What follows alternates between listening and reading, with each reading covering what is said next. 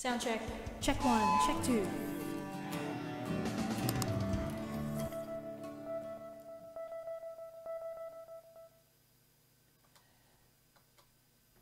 Hello, Brenda. How are you?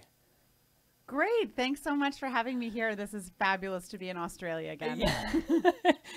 And it was the time that we think we might have met in person. Well, you were here in Australia, and you've been here. I was at the University of Southern Queensland in Toowoomba. Yeah. And we just figured that out, that we probably met. We possibly met. I'm pretty sure I saw you play piano. We'll talk more about that today.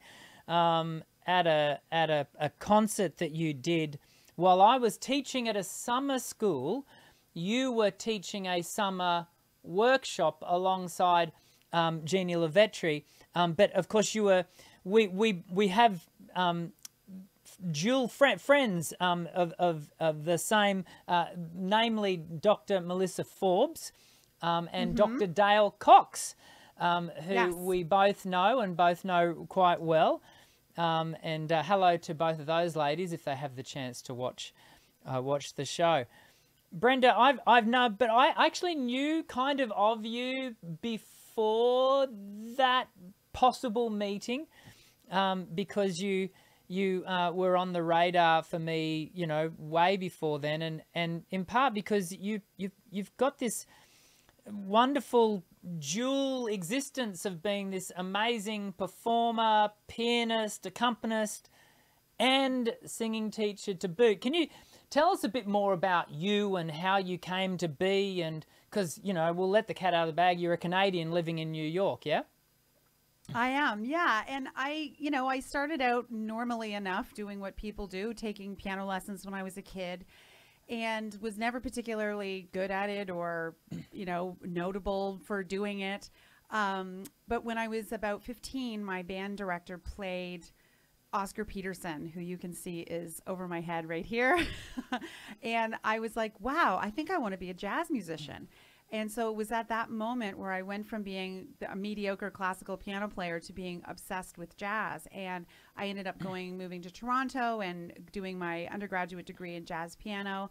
And, that whole time I felt like I wanted to be a singer too, but because at that time in the 90s, Diana Krall was all the rage, everybody would compare me to Diana Krall. And I really didn't want, what a luxury to be, one of the great artists that has ever, most successful jazz artist. There are worse things in life, aren't there, than to be compared with Diana Krall? Right, but there weren't a lot of women that were playing jazz piano, and I really wanted people to listen to me and say, or see me and say, oh, you sound like just like Bud Powell, instead of thinking that I'm a girl who's going to be singing with the band. Okay. So I quite literally sang in a closet. I was a closeted singer. They had a small music library that was just a walk-in closet, and I used to go in there and put Carmen McRae records on and sing my head off. And so it wasn't until after I had graduated that I ever sang in public. And then shortly after that, a few years later, I decided that I needed to see the world. And so I quit my job as a ballet pianist and gave up all my gigs and decided to go on a cruise ship. So I did sing along piano bar for a couple of years out there. And then when that was sort of coming to an end, I had enough money saved up. So I moved to New York because it's jazz mecca here. And, during that time, got very interested in vocal pedagogy, started taking my singing a lot more seriously, and have done a lot of really interesting things in music. I have a lot of interests.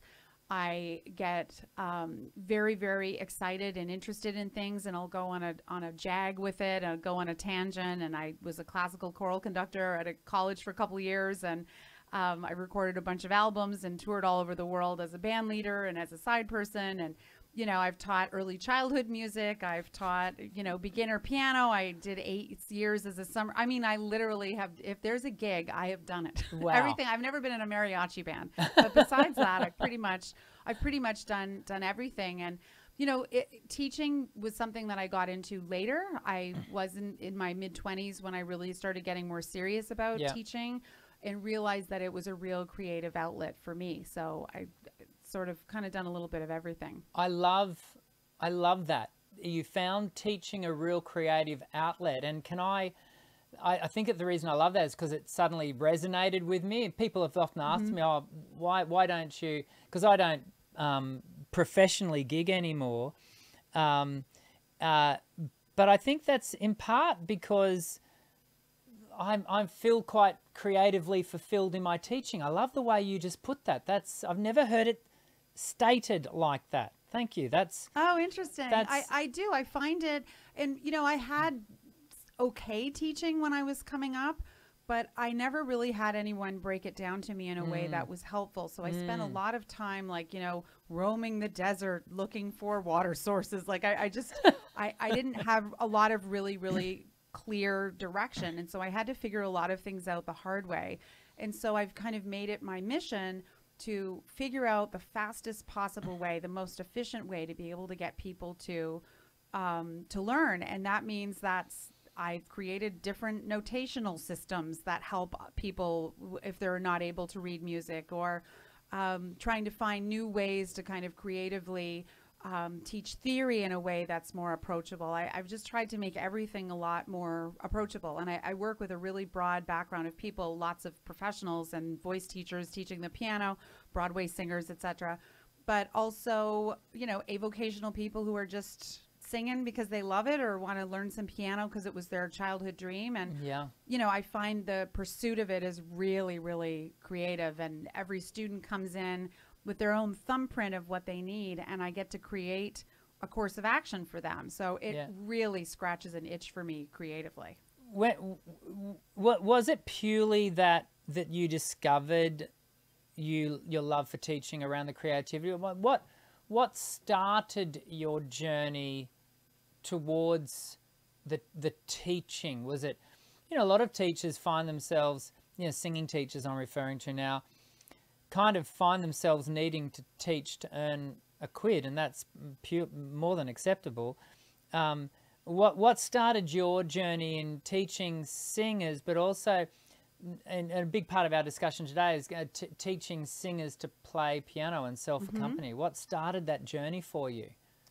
Well, when I was getting ready to graduate from Manhattan School of Music, there was a pedagogy course that we took. Chris Rosenberg, who's a wonderful guitar player, had taught the course and had been teaching it for years. And he presented pedagogy. I didn't really know that pedagogy was a thing.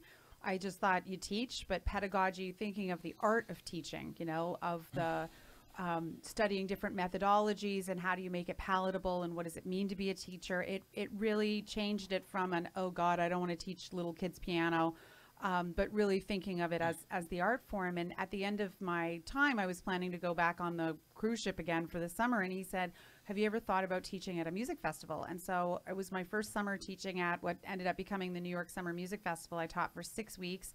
I was there as voice and piano teacher. And that was it. I was hooked. All these kids had never played jazz before, people who were great singers who had never sung in a jazz choir before. I got to really learn on the fly, running jazz ensembles, playing in a big band with half the kids were students in the group, half were faculty members, and figuring out, how do I get people to sound good? They're only there, a lot of them, 2 weeks. How can I get them to make a good sound? How can I get them to feel comfortable about improvising? How can I get them to learn the music? I was writing all the music for the group. That was really where I was eating, sleeping, and breathing it. I mean, I was just teaching all day, and that was really where I got very, very excited about it. The thing that strikes me about that story, and I want you to correct me if this was not the case, but the thing that strikes me about that, let's call it your origin story, was is it happened in an environment of play. In one sense, when we're at a summer camp, you said it was, that the participants and you, there's a lot of non-pressure there, isn't there, really? Because you're there to just enjoy the music, to enjoy the creative process, as opposed to needing to be there to follow a structured regime that there's a whole heap of boxes that need to be ticked, and there's a place for that as well. But it strikes me that you discovered this creativity in a space, an environment that really was about enjoyment and fun and exploration. Right, and I think more than that, it was that they didn't have a budget to buy music or hire a person who was better at singing than me. Do you know what I'm like? It was, I'd like to say that it was some kind of, we were joking about highfalutin. This was like not a highbrow decision that they said that we're going to make this play-based environment. This was like, we don't have any money to pay for two people. We don't have any music. And when I was like, well, what do? They're like, I don't know. There's a show at the end of the 2 weeks. Figure it out. And so I ended up writing all of the music for them because there wasn't any music. Wow. And I didn't, I figured I may as well just write it. And I'd never written choral music before. So all of it was kind of done by, and this is my entire career is like, you show up, you say, I'll take the gig, and you show up and you learn the gig. That's how it was on the cruise ship too. I had never, ever done sing-along piano bar until I set foot on the cruise ship. And it's a fake it till you make it kind of situation. I was like, if they kick me off this boat, I got nowhere to go. I gave my apartment up. I have no job. Well, but the great thing about that is that you really do get to make it your own, don't you? I mean, you're not you're not, just doing it like the person before you or what you might, you just step into the space. And if you've got the sense of being able to abandon yourself to the experience, which evidently you've had a number of experiences where this has worked for you, then yeah, that's a lot of fun. That's a lot of fun.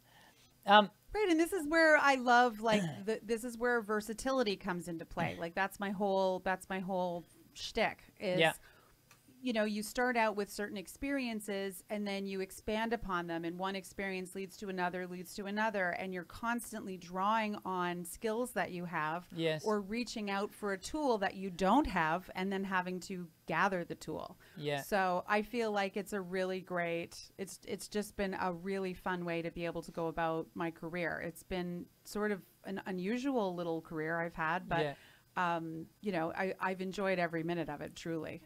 Talking of tools, let's focus in on singers developing the tool of the piano skills, and evidently, you came to your scenarios with those skills in play, but so many people who are watching the show, that's not been their experience. What are the immediate things that come to mind as the main challenges facing singers and many people watching our show that they've not had the opportunity to have professional lessons of any degree? They've not had a musical upbringing. They're avocational, as you say. What are the main challenges facing the general populace in learning piano skills? I think the biggest problem, and this goes with my professional students, voice teachers like you and I who have struggled with piano skills, but this is also for our avocational people, is that piano seems like it's really hard. It seems really intimidating. And when you start throwing the words music theory or ear training around, I think there's such a negative connotation that it's something, music theory is something that's taught by an old man with a goatee, and the book is thick and you blow the dust off of it and it's very challenging. Hang on. Piano exercise. Hang on. I'm sorry. There's an old man with a goatee. No, not you. You have a ponytail, so you're exempt. You do not resemble this. Yeah, the ponytail precludes you from this one. But, we all know the music theory, and that piano lessons feel like it's such a thing. And I know so many people who have signed up for piano lessons, and there's a method book, and there's hand-in exercises, and there's scales, and there's all this complicated material associated with it that people say it's going to be 5 years before I can play anything. And that's really been my beef, just in general with the way piano gets taught, because what ends up happening is people study piano with pianists, which makes sense. Except there's a difference between being what I call a capital P pianist, which is someone who is going to play piano as their main thing, somebody who's going to play classical music or something like that, versus what I call PSL, which is piano as a second language, right? Okay. Piano as a way to support either songwriting or singing or voice teaching or you know, general music teaching or choral conducting, that the piano that you use in those categories is different. And so while anybody can take the 5 years and learn all the challenging skills, that's totally fine. But I don't recommend that anybody start there. And so what I've ended up doing is kind of trying to unravel the whole process and go back to, well, what do people actually need? What are those actual skills that they need? And working from there. And then saying, well, if those are the skills they need, how can we get them to be able to play the piano immediately? Not practice scales for 6 months before you play a difficult song, but how can you play a song right away on the first lesson? How can you accompany yourself immediately? How can you use it as a tool? And so that's really been the journey for me. Yeah. And I'm trying to approach this conversation as someone who might be watching, and I'm thinking to myself, okay, well, tell me the end results. What are the main benefits that I'm going to gain? You know, what's the product? We're going to talk about the process, I'm sure, but right from the get-go, let's talk about what are the main benefits. What is it going to contribute to me as a singer to have these skills in place? The number one thing is sitting down at the piano and being able to sing and play any song you want. That's it. I'll tell you other stuff too, but that's the thing. That's a pretty good thing, right? It's pretty huge. Yeah. And the magical thing to be able to see, and this happens constantly in my private studio, through my membership, even through videos on my YouTube channel, where people are like, wow, I can't believe it. I've always wanted to play this Beatles song, now I can play it. Or, boy, I went to the Taylor Swift concert and I can't believe I can sing and play that song. Or all of these songs I've always wanted to play. That's what it is. And what it means is that you can play and sing for a vast amount of enjoyment. It means that you can play or sing for others. Like, you'll be the person that sits down at the birthday party and plays and sings happy birthday. Or a family member of ours who was in hospice care, she wanted a special song to be sung to her. And imagine what it feels like to be able to sit down and sing and play that for someone. Or to be able to, I have a student who wants to surprise her son at his wedding by singing and playing their special song. That's magic. That's magic. That is magic. You know? And that's why, I mean, that's magic. It's a magical thing, and it really isn't that big of a deal to be able to do it. And so right off the bat, in big, bold letters, neon sign, like that's the thing. That's the thing. It's really magical. Beyond that, the piano is, in my opinion, I know you're a guitar player, the most efficient and easiest way to be able to understand music theory and to be able to really develop ear training. And what we mean by ear training isn't those terrible tests where you're like major third, minor sixth, you know, like not that, but ear training is. I get shivers from my time in my undergrad. Oh, it's so terrible. But you know, ear training skills to be able to hear a melody and be able to play it on the piano, or to be able to hear a melody and be able to harmonize it, or to be able to hear a melody and be able to remember it better, or to be able to hear a melody and write it down, you know, to have that kind of intelligence, or hear someone playing chords and be able to sing on top of it because you understand how that is. And because the piano is so visual, you can see the intervals. You can see what you're playing. You can develop that spatial awareness of it. And so, you know, I think that it's really the magic instrument for all of that. And honestly, it's not that hard to learn. Can I just... And I will go to my grave saying that. Can I just affirm that? Not that hard. I'm going to affirm that. As a guitar player, I'm often asked by parents who say, oh, you know, little Jenny, little Jimmy, they're wanting to, you know, get into singing, they're wanting to get into music, what should I do? I always encourage piano during childhood.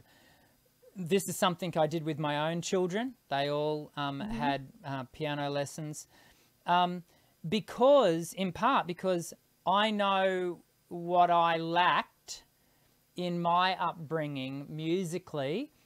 And I'm able to accompany myself on a guitar quite competently, but piano skills is exactly what you just said. It's about that level of musicianship that you get to visually comprehend that certainly a guitar can't give you. Yes, you can carry your guitar and play it around a campfire, but you can't, it doesn't have the same connection musically as a piano does. So no, absolutely concur. It's the visual. I tell you, it's the visual, because if the notes are going higher, they're this way. They're going lower, they're this way. The notes are close together, you can see it. Yes. And it's that connection to it that really makes a difference. Absolutely. Yeah.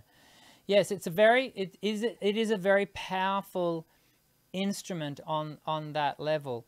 Talk us through, because your approach is unique. You approach the teaching of these skills in your own way. Can you kind of step us through, for someone that might be interested, step us through what are going to be those phases that you take a person through the learning process?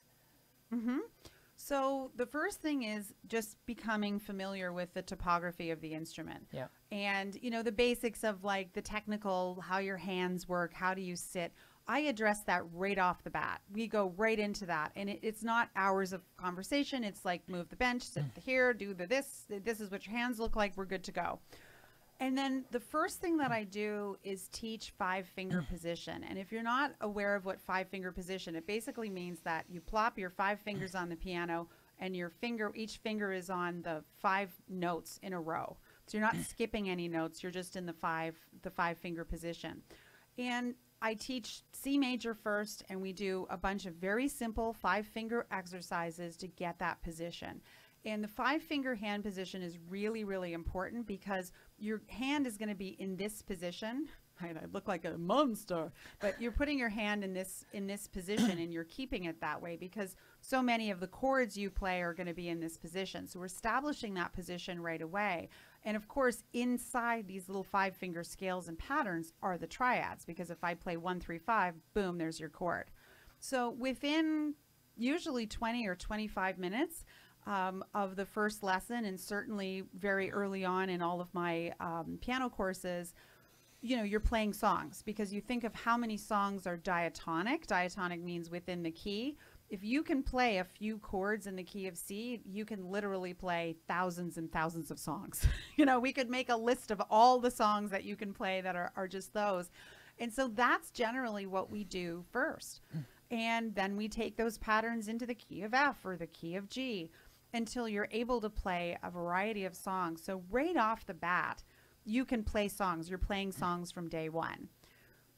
Once that process starts, and you start working on learning major and minor chords, which I teach intervallically, because again, I feel like key signatures can really slow the works down. So I don't start with that, but understanding that scales are made up of certain intervals, and the interval is a distance between 2 notes. And so for the first 5 notes of the major scale, it goes whole step, half step, whole step. And once you can play that 5-finger pattern in all the keys, then you can play every major triad. And then once you can play your major chords or your major triads, all you have to do is lower the 3rd to make it minor. Then you can play your major and minor chords in all 12 keys. And then that means you can play every song, because that's all there is. Pretty much. And if you never go any further than that, that's perfectly fine, right? That's all you need to do. And if for you, that's enough to scratch the itch of the Beatles songs or the Taylor Swift or the Elton John or whatever, that's fine. Once that material is in play, I start to weave in accompaniment strategies. And what accompaniment strategies are is just the rhythmic component of it. And so when we're doing this as a solo pianist, meaning you're not playing with a band, what we're doing is we're trying to make ourselves sound like the band sounds by playing the groove. And so if I'm playing Let It Be by the Beatles, I'd go 1, 2, and 3, 4, and 1, 2, and 3, 4, and if I were playing, What's Up by 4 Non-Blondes, I'd be going ba, ba, ba, ba, ba, ba, ba, ba. ba, ba, ba, ba, ba, ba, ba. And so learning enough of those rhythmic patterns. And for most people, you don't need more than 3 or 4 of those to cover a huge range of songs. And so that's how I like to start out. And within, you know, a few lessons or within my online courses, usually within a couple of weeks, people can play a ton of songs. I mean, a ton. And if that's where people want to finish, then, and that's all they want to do, they're great. They'll be happy. They can play all the songs. And if they want to go further, they can. But this foundation, I think, is the most efficient way to get people to play. I love that sort of step-like phase as you sort of slowly but surely immersing people into the process, which is just, it's, I hope you won't take any offense from this, because I mean it as a compliment. It's wonderfully simple. It's not complex. And right. I think that's the point. The more I watch pedagogy evolve, the more simple it seems to be delivered. You know, we're really, you know, I think the skill of a good pedagogue is to be able to take what is, if you really get into the finicky nitty gritty, it's quite complex, but deliver it in a really simple, accessible way. I think that, you know, is the ingredients for good learning. Dare I move us to not necessarily the next phase in your approach, but a part of this, because I'll break into a cold sweat when we start talking about musicianship. Because, you know, I might have some, there was trauma involved in my musicianship. Always, learning. there always is, always. Oh dear. Every time, every time. Because who's teaching musicianship courses? Theory professors. The singers and the drummers. We all, in our musicianship classes, we all, you know, you just see us all go white as a sheet as we walked into the space. What approach are you taking to musicianship? And just maybe unpack for us what we mean by musicianship for those who may not be up with the lingo. So musicianship is musical intelligence, and it's musical intelligence that is taught. It's not a talent. It's something that is learnable. Yeah. And what that means is that you have a certain understanding of music theory. And not music theory in the book with the dust and the goatee and the, you know, like not that, but of music theory. We have to stop referencing the goatee. I know, the goatee. Sorry. But that's who it is. It's like with the white hair and the, you know, and the jacket and the, no, you've got the ponytail. You are exactly. But like, you know, that the music theory, that's really what I call vocational music theory. It's music theory for the people. It's music theory for working. And musicianship encompasses your understanding of where you are within a key, understanding how scales are made up, what makes them up, having an understanding for being able to find the pulse and the rhythm of music. All of these things count as musicianship. Why do you think it's such a struggle to enrich musicianship skills? Like what is it that creates that sense of disconnect, I guess, for many singers, drummers? You know, sorry, drummers, if you're a drummer that has really high musicianship skills, I mean you, no offense. And to all the people with goatees out there, we probably... Right. Music theory teachers. Well, I would say the biggest issue is that in so many environments, music theory musicianship is being taught by music theory professors. Yeah. And a lot of times what those courses in college, and maybe your viewers or people watching or listening to this will have had the same experience, that they go to their musicianship class and they're just being tested all the time. They're just being tested. Oh, relentlessly. So, that's what happens. And so you're just sitting there getting test after test after test. But from my experience, I'm a big Kodai person. And Kodai was a pedagogue who was very, very adamant about learning solfege and using the hand signs and understanding solfege, do, re, mi, fa, sol, la, ti, do, if you're not aware of what solfege is. The purpose of solfege is giving an understanding to the relationship between the notes and the major scale. Yeah. And what I find is that even though solfege seems like something for classical singers, it's often taught to children, and lots of people who get taught it don't understand what it's for. They do the hand signs, they don't get it. But understanding and being able to feel your way through the major scale, to be able to say, I know what the second note of the major scale feels like. I know what the fourth degree of the major scale, this is the hand sign for it, that it naturally resolves down to the third of the chord, that do is home, that you have that strong feeling, that T resolves up to do, what those hand signs are for. That's the kind of, again, magic that really helps people to be able to understand how music works. Yeah. And again, not something that you need to go all the way in, that you need to be able to sing the chromatic scale in movable do solfege, or that you even have to sight read. But I find that having people get used to hearing notes, singing them, finding them on the piano, hearing bass notes, singing them, finding them on the piano, being able to do some things in solfege to be able to really break that apart.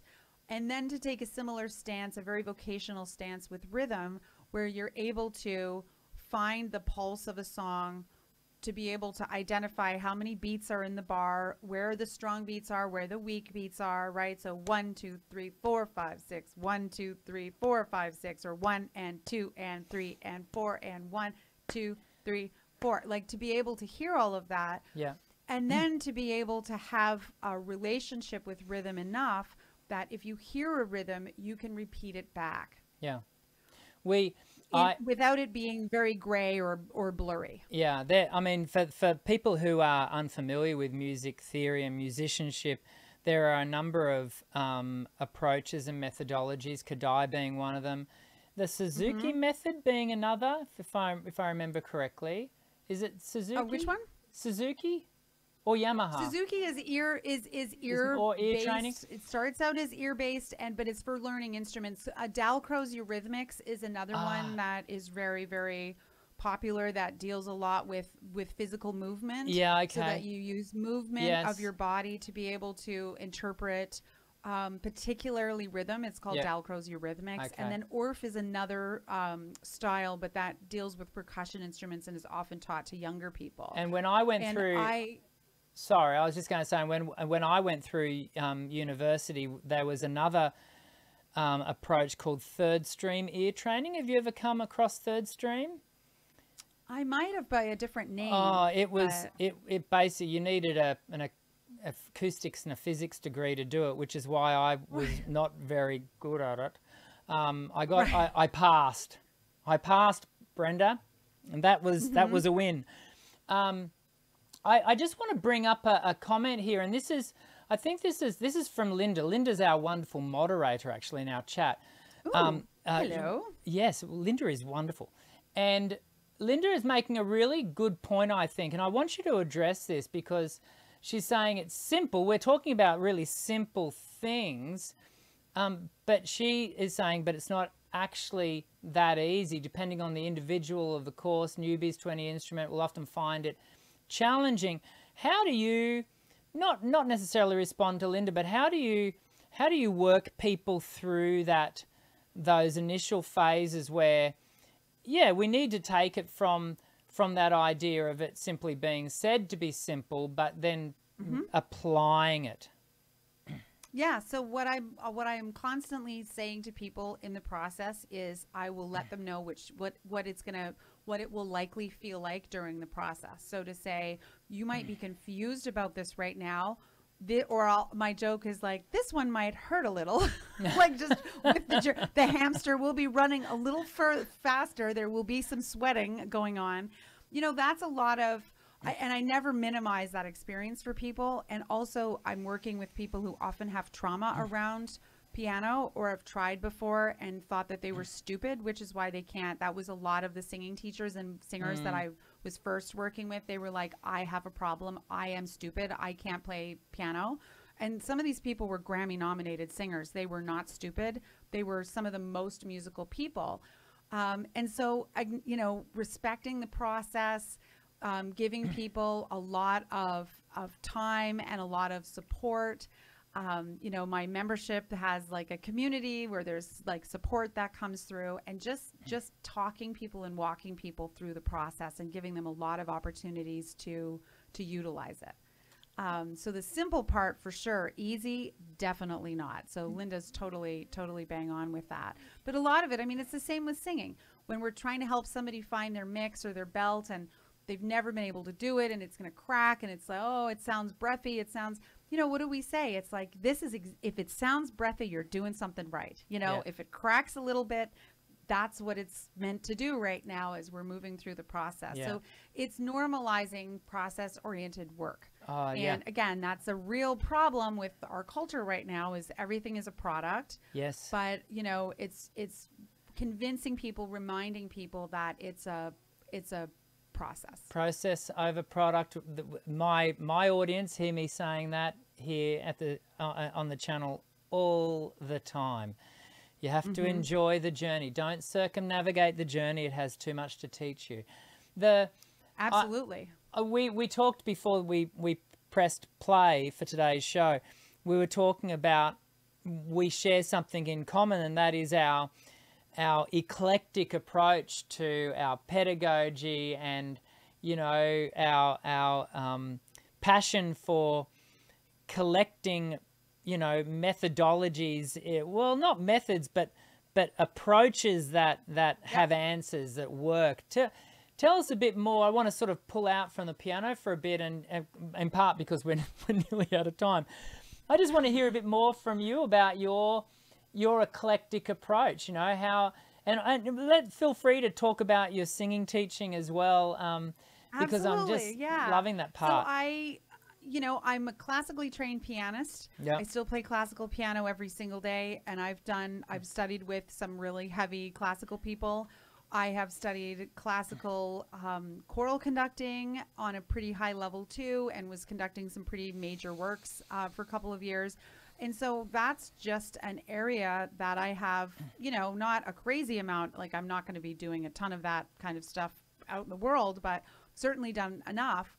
But mixing that with the fact that I'm really at a fundamental level a jazz musician, and so I really look at all of the stuff I do through that lens of some of what we see is on the page, most of what we are playing is not on the page, the spirit of improvisation, you know, all of that is there. And then somewhere in there, this connection to pop music and songwriting and artists, and I have a really massive repertoire of like, I mean, I could probably play several thousand songs, like just off the top of my head or with the lyrics in front of me. All of those things get put into the soup pot, and I don't have a hierarchy of those things. I don't have them in separate compartments or in different places. I've just kind of put them all in the same drawer. It's like my skill set is the junk drawer with all the stuff in it. It's like there are spatulas and there's a bar of soap and, you know, a can of soup, you know, it's all these different things in there. And so at any time, and the same with my singing too, because I have studied classical singing at a pretty reasonable level. Again, good for choral singing, not going to be at the singing at the Met anytime soon, but very good choral singer. But really a jazz singer at heart, but who's sung a lot of popular musics, done a lot of choral singing and, you know, improvisation and things. And so all of these things are just all available at any time where it seems like it would come in handy. And I never quite know when these things are going to show up or why. It's a lot of times back to that creative energy of teaching where someone will come in and I'll think to myself, oh, this is a little out of left field, but there's a classical thing I'm going to show you that's going to make a difference. Yeah. Or there's a jazz thing that we do a lot that might be helpful. So I mean, a junk drawer maybe isn't the best analogy for my work, but a potpourri, if you will, of different tools. And again, I don't qualify them I think that all of that is useful experience material to share. I don't think that the classical stuff is better than the jazz stuff, or the jazz stuff is smarter than the, I just think of all of it as material that I have to share for people. Yeah, awesome. And Linda's just written a thank you for our talking to the content there before about learning and it being simple but not easy. So thanks, Linda. Absolutely. Thanks, Linda, for that comment.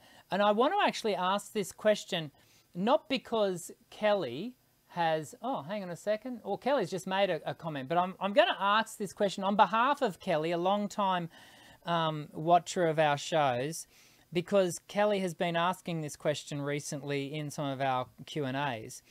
And that is, how did you find your, because you've just spoken to the fact that you don't hold anything above anything else, and I completely agree with that. Neither we shouldn't, because art is all on an equal footing. How did you find, though, having started in classical and come up through that ranks, how did you settle into who you are today? How did you find your passion thread? Well, the funny thing about me is that I found many passion threads. And there was a period of a couple of years where I was doing the bare minimum of jazz stuff because I was really obsessed with classical choral conducting. And so, you know, and then there were several years where I was really obsessed with, when I was on the cruise ship, really obsessed with pop music and really getting inside all of that. And then for the last 5 years, where I've been doing more online course creation and my membership and my YouTube channel, where I've been kind of more open to presenting material for, you know, a different audience than I usually would be working with. So how do I break pop songs down to people? That's been something that I've been really having a lot of fun with. I have a ton of tutorials on my channel where I'm like breaking it down to say, how can you sound like the record without it taking 5 years for you to learn it? And so I feel like that's been my thread, has been, I'm always interested in something. I'm always reading about it or watching YouTube videos about it or listening to recordings or sitting and thinking about it and trying to solve the problem. So I would say that that's been the thread. Oh, yeah. And Kelly says, you mean the old who am I and what am I supposed to do? Yeah, it's like sort of having a daily existential crisis of who am I now? And it's funny, as I say that, I'm getting ready in October. I'm going to be recording another album of my original music that's contemporary jazz, more of a jazz focus. But, you know, I'm now back deep into that process again of like digging deep into this work and writing, and the album itself is going to be very, very unusual for the kind of work that I usually do. It has a very broader scope to it. So, you know, it's really a lifelong process. And I think my students appreciate that because they know that I'm with them. I'm not graduated from this. I'm not up on high on the rafters going, I have the answers. I have the same questions they have, you know. Why aren't I getting anything done in my practicing? Yeah. Is this the best chord for the occasion? You know, Yeah. these are all of the universal questions that we're always asking. Is this the sound I want? Is this sound good? You know, so I think that's, you know, part of my charm is that I'm right down there in the trenches with everybody else trying to figure out what the heck I'm doing. and we here at the channel recently, we've been talking a lot about, certainly it's been in the zeitgeist of my chatting with the community about fixed mindsets versus growth mindsets, and that to express what you've just said, one needs a growth mindset. One has to always hold on to that sense that we have not arrived. And that's, I think, you know, we were talking prior to the show, that's where, you know, withholding oneself from the idea of a method, you know, it's, you know, I like on my online courses, I at all costs avoid calling it a program or avoid calling it a method, because I don't know, there's something about that just rubs me the wrong way. I always refer to it as a learning pathway, you know, that is, I like that. I like that terminology. Malleable and moldable and breathes, because we don't know it all when it comes to voice, do we? We don't, and you know, there's there's still so much to discover and learn. And so thank you so much for coming on to today's show with such a gracious growth mindset. And are there any parting points of wisdom that you would like to leave us with? Sure. I would say to anybody who is watching this or listening to this, there is nothing in any of this that is not available to you. Yeah. So if you want to sing, you can sing. If you want to play piano, you can play piano. If you want to build your ear training and play by ear, it's all available. And I think we both, Dan and I, agree that absolutely anybody can learn to sing. Anybody can learn to play piano. Nothing about this is rocket science, you know, like we're not trying to like cure cancer or anything here. We're making music and it is possible to do. And it's really fun to do. It's really engaging to do. You can find a lot of meaning doing it. Yeah. And, you know, if you find people that are resonating, their work is resonating with you, to just give it a go and just give it a try. Because the worst case scenario is you become a pretty reasonable singer and piano player, you know, and that's kind of amazing. I mean, what else are you going to do? You know what I mean? Some of the most joyous, a lot more fun than just watching, you know, Netflix. Yeah. Some of the most joyous lessons that I have with students are with students who come with the pure, innocent desire to learn a new skill. Absolutely. They're not here to win a Grammy. They're just here to explore, to learn, to play. And you know, I love the fact that your course with the piano and I know with your singing teaching as well, you know, that people can do that with you. So thanks for coming on the show and sharing that. And I know that there'll be so many people who can, you know, take full advantage of your online courses, and they can get to it via pianoandvoicewithbrenda.com, yes? Yeah, that's right. Yeah, you can shoot me an email on there or check out some of the stuff that's on there. I have a ton of free content and a couple of cheap and cheerful little mini workshops that you can sign up for and just roll your sleeves up and give it a try. Yeah, roll your sleeves up. I love it. Thank you so much for coming on to today's show, Brenda. My pleasure. Thanks for having me.